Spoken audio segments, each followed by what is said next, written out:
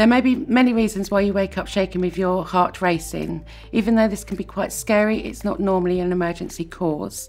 There may be other health conditions that are causing this, so it is important to speak to your GP for a medical review.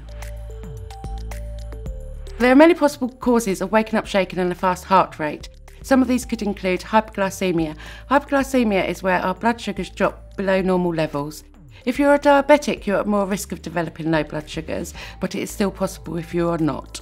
The other possible cause is anxiety and panic attacks. Some of the symptoms of anxiety are fast heart rate, breathing, feeling uneasy, pins and needles, and feeling nauseous. Also panic attacks. They may make us feel like we're having a heart attack or going to die. Even though frightening, they do not normally pose a risk to immediate health.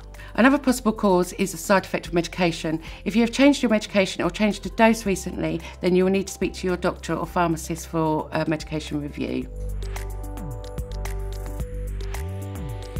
The possible treatment for shaken and fast heart rate will all depend on the outcome of clinical investigations. Looking after yourself mentally and physically will be a great help. For example, healthy eating, exercising, cutting down on alcohol and caffeine, stopping smoking, and practicing things like mindfulness and deep breathing.